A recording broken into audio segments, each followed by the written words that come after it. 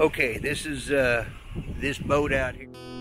Well, I'm known as the grumpy vlogger. I'll gripe and complain longer. Please do me the adieu and kindly view me on YouTube.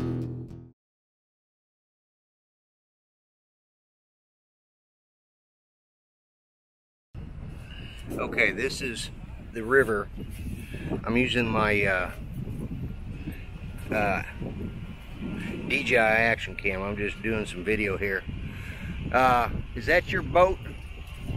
James, which is your boat? Down at that one?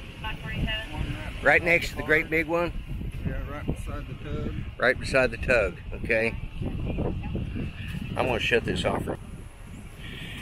Okay, this is this boat out here. You can see it right next to that great big boat. There's another boat you can just see the top of, and that is my son's boat. The sea valves were left open. This is the river. I mean, this is actually out of the river. Okay, this is. Oops. I'm doing this with the. Look at that. The river's way back over there on the other side of those trees. Okay. I mean, this is. Sorry about the wind noise. Oh. Look at that. And right down here on the highway, see, it's across this highway right now. It goes clear across the highway and back over here. And I'm going to get some video with my big camera, but I'm not going to launch my drone. It's too windy. I was going to bring my drone and launch it, but I'm not going to.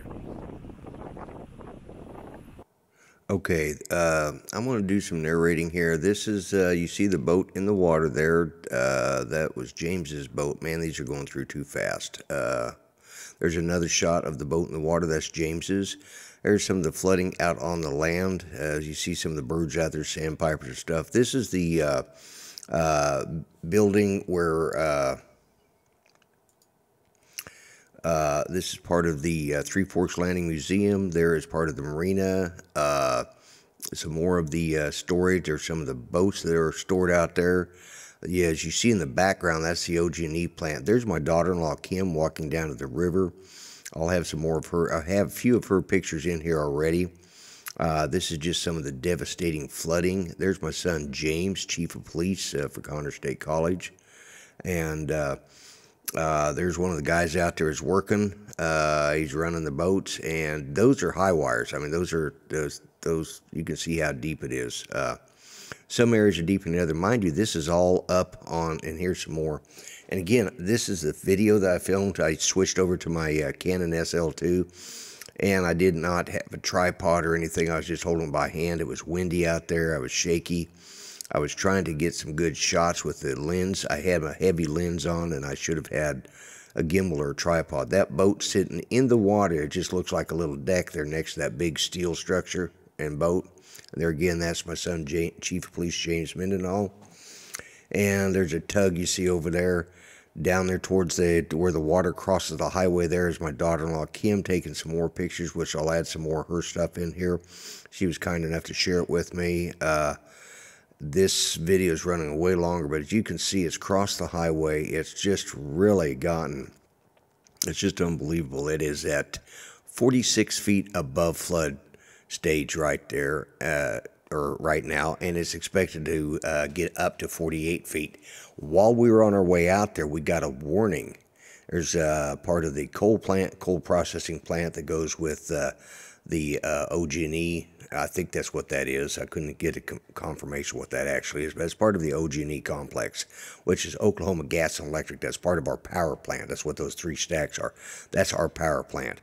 There's one of the big tugs there, and right next to that tug, that structure that the tug is sitting in, right next to it, you can just see the top of their boat. Now, mind you, this is a tall boat, but it came off of the blocks. The sea valves were open, and so it sunk, unfortunately. And it's probably going to be a total loss. And I did, again, apologize for the shakiness of my camera. I didn't have it on a tripod or a handheld device.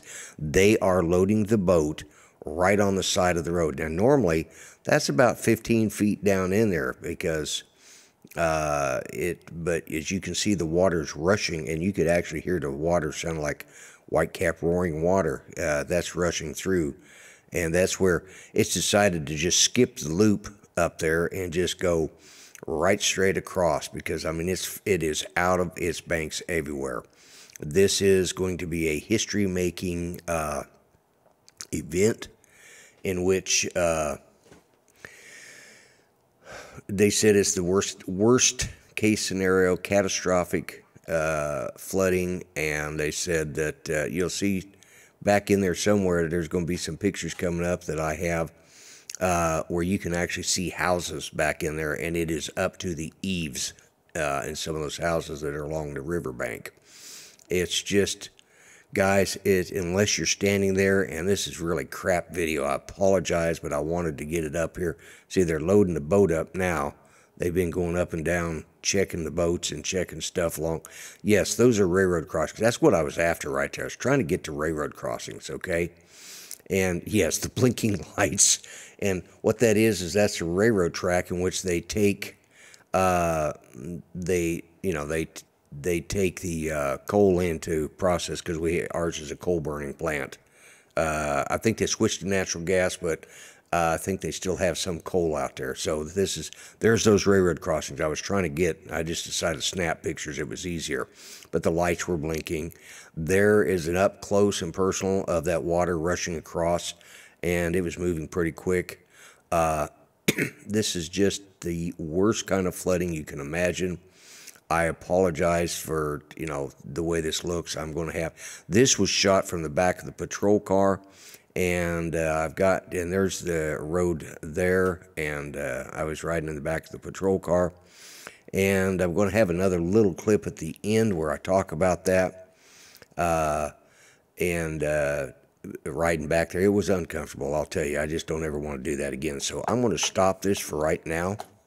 Okay, this little shot right here is running parallel to the highway as we were coming back into town. So, anyways, this is about the end of the videos right here, and then I'll have this other scene here. Okay, folks, I'm not going to say where I'm at, but I'm doing a little bit of a ride-along in the back seat with somebody. And, typical Oklahoma is, what's this, Memorial Day weekend, right? Okay, Memorial Day weekend, and we're sitting here, and comes across the scanner, and this is just typical of way how crazy things are. I've got a bunch of footage and pictures and video from out at the flood area. I could not get my drone up today. It was too windy, and I wasn't going to take the chance. So anyways, as we're sitting here, it comes across the radio that there is a black male without a shirt riding his lawnmower down the street. That's what we do on Memorial Day weekend. We have, huh? With the baby. Do what? With the baby. With the baby, okay. His lap. With the baby on his lap. You got to get there. Maybe he had to go get the baby some diapers. Who knows? But that's how we roll in Oklahoma on Memorial Day weekend with floods, Let's just take the baby out for a ride on the lawnmower. Who cares, All right. That would be a fun one to look at, but I'm gonna let that one go. But I had to tell you guys that story to add just a little addendum to all this other stuff. The silliness still goes on in spite of the tragedies of Oklahoma. So anyways, catch you guys later. I'm the Grumpy Vlogger. I'm out of here. Bye. And don't forget to subscribe or check out what's up here. Don't forget to subscribe, to like, check out what's over here and what's over here. You be nice to everybody, okay? I'm the Grumpy Vlogger. I'm out of here. Bye-bye for now.